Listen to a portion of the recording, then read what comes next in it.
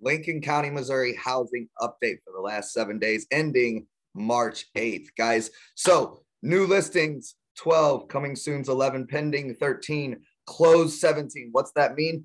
That means that we still have more houses coming off the market than we do going on, guys. That's not what we want to see. We need some more inventory. So this 11 coming soon's, that's actually a pretty good number. So hopefully we see a lot more new listings next week than we do close, hopefully.